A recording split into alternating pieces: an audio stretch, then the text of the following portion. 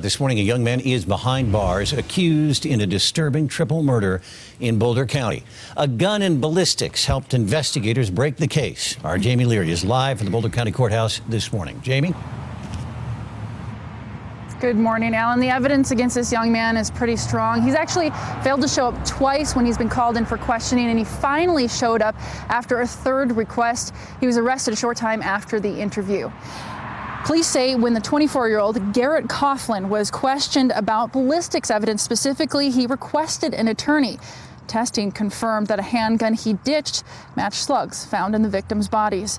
Wallace White, his wife Kelly Sloat White, and their caretaker Emery Fraker, they were found dead in their home on April 15th. All three victims had been shot in the head.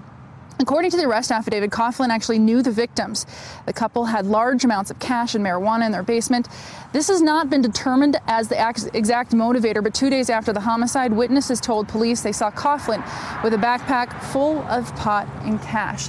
Right now, Coughlin faces 6 different felony charges for the murders of the 3 people in Coal Creek Canyon. Right now, he's expected to make his initial appearance right here in Boulder County Courthouse. The time has not been set, but he is expected to make that appearance sometime today. We'll continue to follow the story.